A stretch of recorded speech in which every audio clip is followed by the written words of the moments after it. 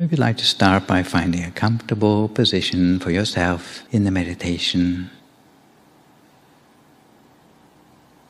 you might sit cross-legged on a meditation mat, with your right leg on your left leg, or you can sit on a straight back chair. In either case, your right hand should rest on your left hand, and the index finger of the right hand should touch against the thumb of your left hand, with your hands resting palm upwards in your lap.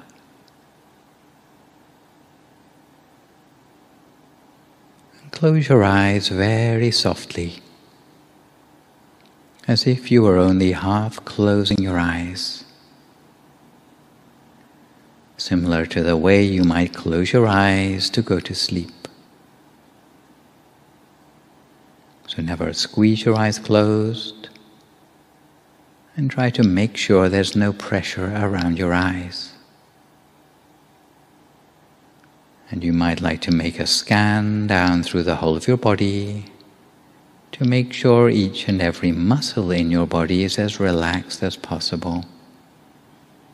Starting at the top of your head, scanning down through your body, relaxing each and every muscle as you go. When your body feels relaxed, you can turn your attention to relaxing your mind. The best way to relax your mind is to imagine that you're filling yourself with happiness and joy,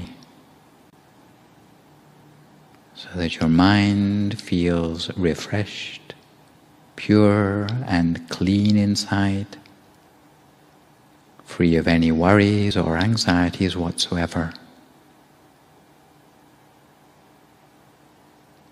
So we let go of all these things, at least for the time that we're meditating, allowing our mind to become empty,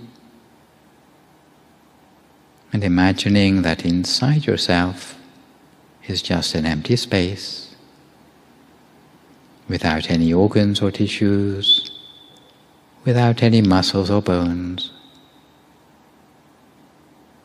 just a hollow cavity inside yourself, or as if your whole body had been transformed into a sort of transparent bubble with nothing on the inside.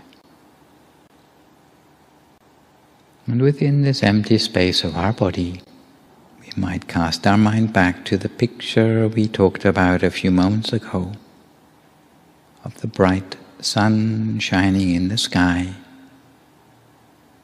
or something equivalent like a full moon, a shining star, a crystal ball, or something like a sparkling diamond, whatever comes easiest to you. And bear in mind that it may be more of a feeling than a picture. Some people say they feel the picture more than they see it. But in this particular case, we allow that inner picture, whether it's clear or vague, whether it's more of a feeling, to gently gravitate down within the space of our body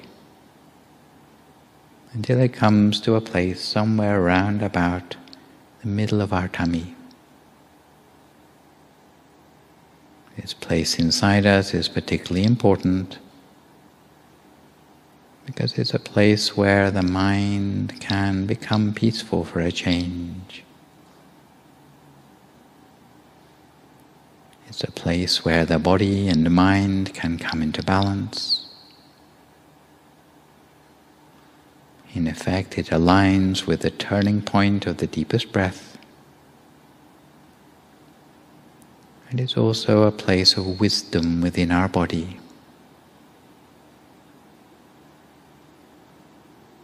So although the habits of our mind might be to wander all over the place, but now we give our mind a place it can come back to in a soft and gentle way, by resting it with that picture inside us, lightly and gently, consistently, the whole of the time. And if we are very gentle, if we do it in just the right way, then it will conjure up a feeling of expansion inside ourselves. And by saying that we see something inside us doesn't mean that we use our eyes to see it. We see it with our mind's eye. And the actual eyes in our head still look ahead as they normally do, because they have nothing to do with the process of meditation. But if we touch very gently with our mind's eye, with that picture inside us, we'll start to have the feeling of expansion and spaciousness inside ourselves, leaving us with the feeling that our whole body seems to melt away into the atmosphere around us. If we reach a sense of perfect equilibrium in our meditation, we'll have a sensation of lightness and expansion inside ourselves.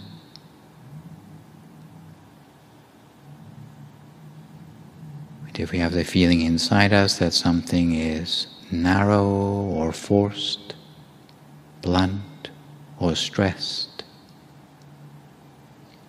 then we shouldn't force ourselves to go further down that path in our meditation. It's better that we open our eyes and start all over again in a gentler way. If our mind wanders away from the center, we simply bring it back again each time. And if the inner picture disappears, then we just conjure up a new one. If the picture changes, then we just follow it in its new form.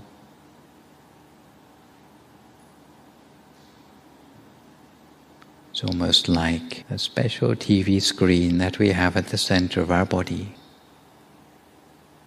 which gradually warms up to give us a clearer and clearer picture inside us. So in the beginning you may not see very much, but it doesn't really matter, because if our mind is at a standstill at the center of our body, there will be a sense of contentment that arises in our meditation, whether we see something or not. And we'll feel like we'd like to stay with this feeling for a long, long time. Any sense of boredom with the practice will disappear. And it's telling you that you're on the right track in your meditation.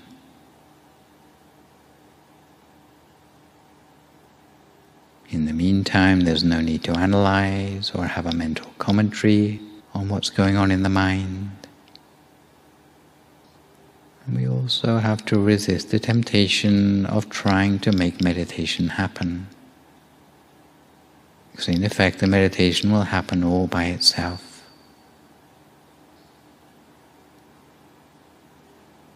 We allow the mind to become peaceful all on its own, without trying to stare at the center of our body, without trying to use our eyes to see the object of meditation. Just simply maintaining our mind at the center gently and comfortably.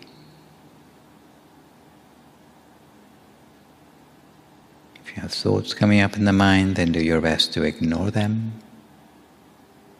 And generally they will become less all on their own. But if the thoughts are too many, simply to ignore.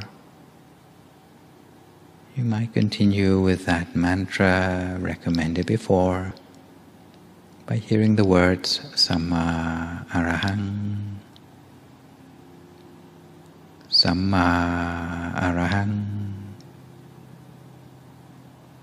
Samma Arahang, over and over again in the mind.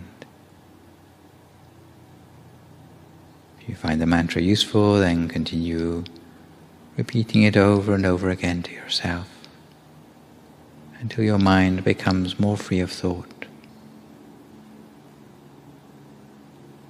And generally what happens is that as your mind starts to become more independent from the thoughts, then the sound of the mantra will die away by itself, almost as if you forgot to maintain the mantra. But if your mind is not quite still and it's still wandering to other matters, then it's possible that you need to keep up with the mantra.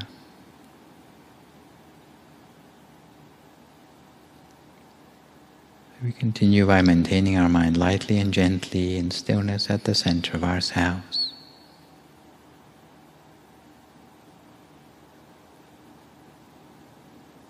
And often there'll be a sense of brightness or increasing illumination in the mind, something that stays with us during the meditation and sometimes even beyond that. Some people get up from their meditation, go on to other things, and the brightness still stays with them, even to the point that they can lie down to go to sleep at night and the brightness is still there at their center, as if it will remain bright there all night long. But often it makes us realize that the amount of sleep that we actually need may not be as much as we thought. The mind is energized and refreshed from the inner brightness. We may feel that we need only a minimal amount of sleep each night.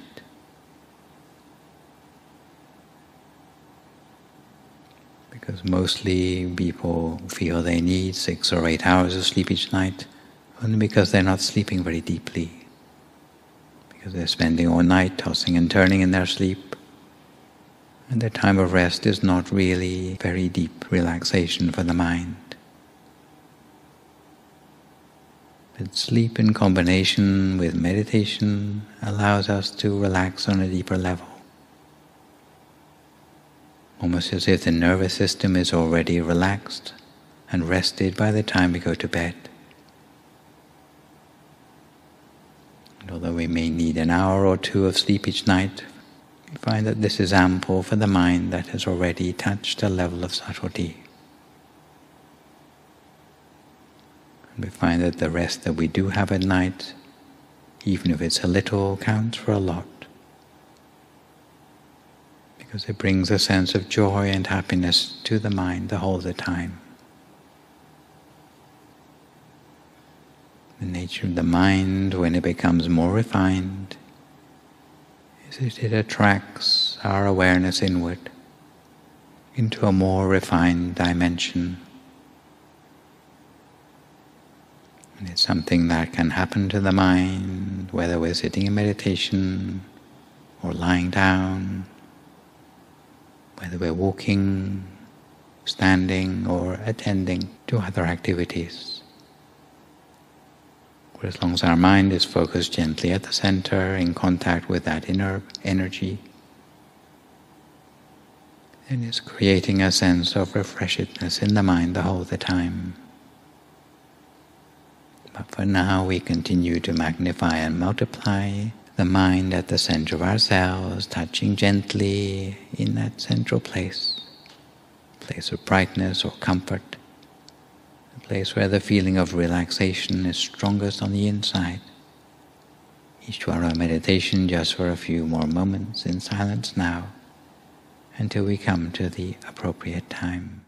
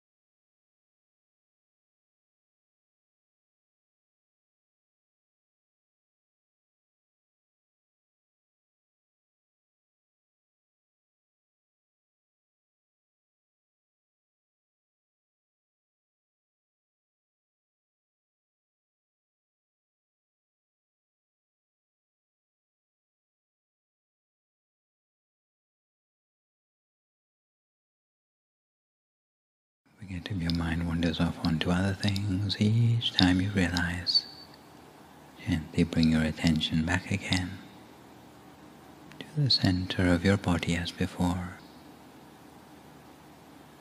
bringing it back for as many times as it takes to build up that sense of connectedness between your mind and that special place inside you.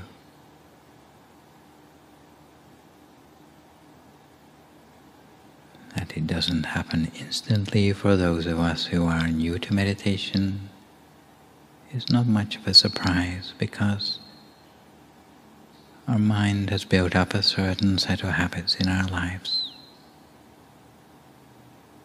because of all the struggles and conflicts, hardships that we deal with on a day-to-day basis. The negative residue of all these things gets caught up in our mind, meaning that it doesn't come easily for us to iron out all the ruffles in the mind. But as we start to create a new set of habits in the mind, as we start to iron out those negative emotions, little by little it becomes easier. Little by little we are able to start to work with the mind in a way that goes deeper than just thinking. It's almost like dealing passively with the mind, dealing with the mind only by a feather-light touch, working with the mind without expectations, simply interested in how subtle the mind can become, gradually working towards refinement in the mind just by letting it be.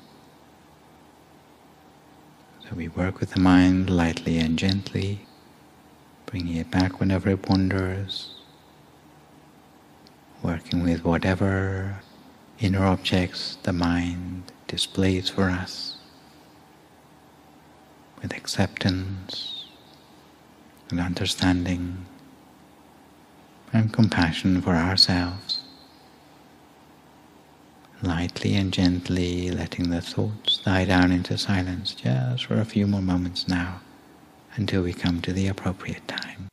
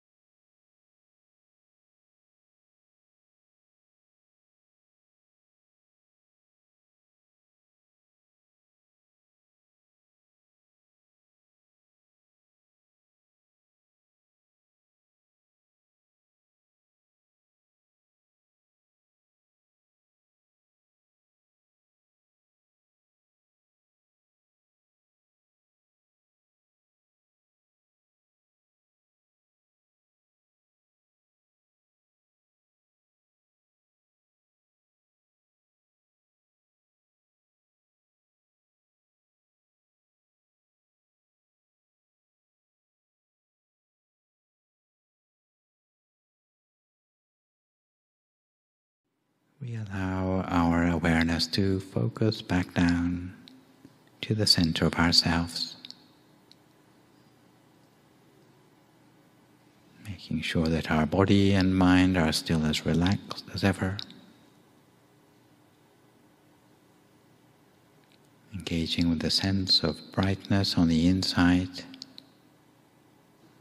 It helps the whole of our body and mind to shine forth with the light of love and peace, beauty, happiness and joy.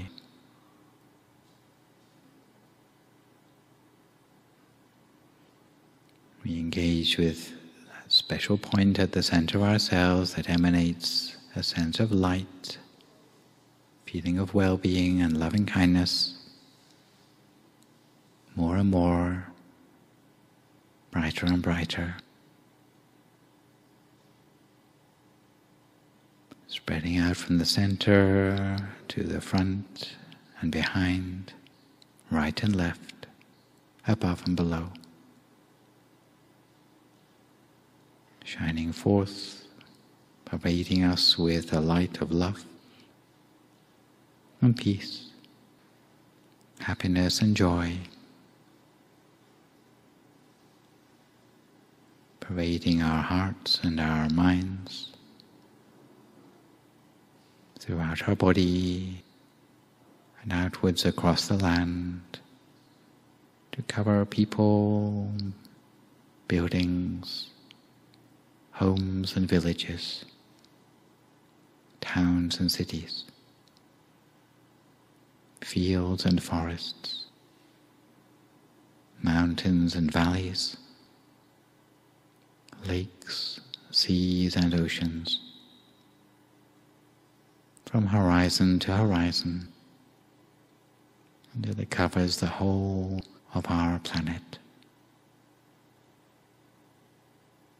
Being a loving kindness that extends deep into the ground, allowing the light to pervade deeper and deeper, embracing lives in all the layers of rocks and soil, stones and dust, no matter how insignificant they may seem, with the wish that all living beings may be well and happy, may be free from suffering.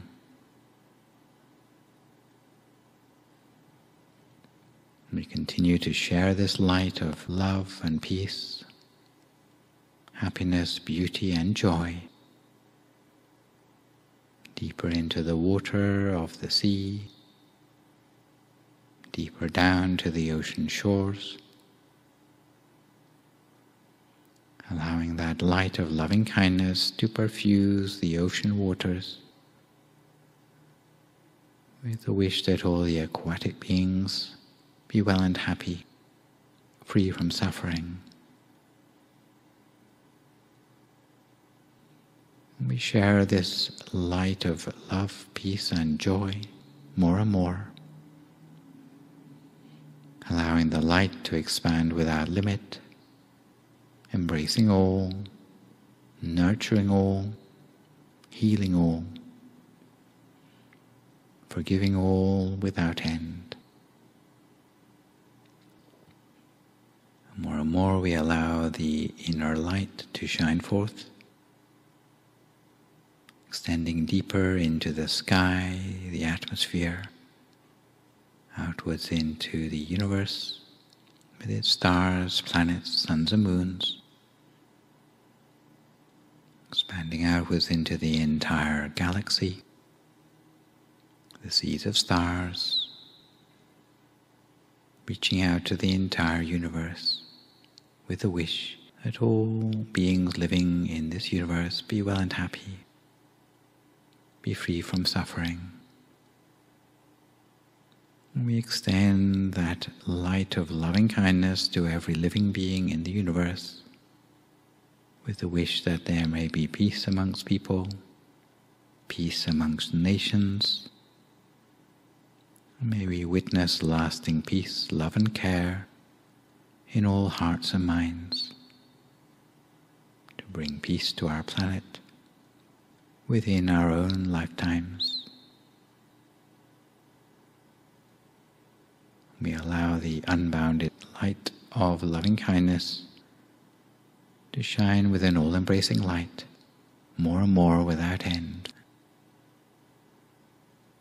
As we are spreading our loving kindness, we might cast our mind back to the example in ancient times of an old hermit who used to retire to the seclusion of the forests for meditation, who also had the habit to favor the practice of meditation on loving kindness. And he used to practice loving kindness meditation by day and by night, Whenever his mind was at ease, he would spread loving kindness, facing east with the intention that may all living beings in the direction in front of me, in the eastern quarter, even the smallest creatures, 2-footed, 4-footed, with many legs or no legs at all, be pervaded with my loving kindness. May all living beings enjoy happiness and be free from suffering. The next day he might spread loving kindness in the same way to the western quarter, to the northern quarter, to the southern quarter, upwards or below. And he spread loving kindness in this way in all directions, consistently and regularly, until it became his habit. And the results of his loving kindness practice came back to him in many ways. Whenever he slept in happiness, as if slipping into deep meditation. The loving kindness would bring him joy the whole of the time, and he would have a dreamless sleep. If he ever dreamed, then it would be of auspicious things. And on waking, he would feel refreshed, free of sleepiness. And he always had a very radiant complexion because of his practice. If there was ever any danger in his midst, it would never harm him. And he was loved and respected by people, celestial beings, and forest creatures alike. He was able to enter upon meditation easily and attain the absorptions quickly, his mind coming to a standstill swiftly, because he was able to let go of external events easily. He never bore any anger or grudges towards anyone, and his mind was bright at the center of his body, brighter than the sun at midday. And as a result of his loving kindness, the forest became abundant with fruit. Even animals that were sworn enemies, like deer and tigers, that came into the vicinity of the forest, were able to coexist in harmony, because their minds were pacified by the loving kindness they felt towards one another. So these are some of the fruits of spreading loving kindness, which appear even during the present lifetime. So for the last few moments of our meditation, we take the awareness of the brightness that has arisen in our minds, remembering the feeling as well as we can for a few more moments in silence.